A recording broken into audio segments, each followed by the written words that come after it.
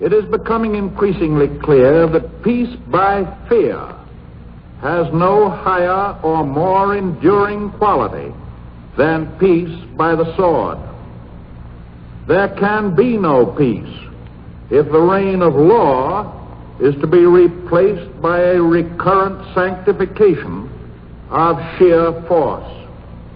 There can be no peace if national policy adopts as a deliberate instrument the threat of war.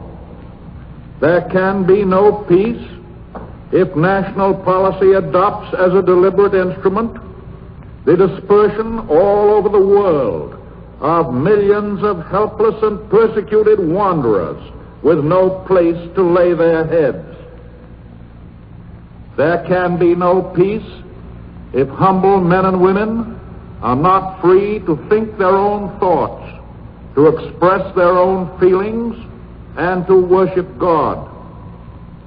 There can be no peace if economic resources that ought to be devoted to social and economic reconstruction are to be diverted to an intensified competition in armaments, a competition which will merely heighten the suspicions and fears and threaten the economic prosperity of each and every nation.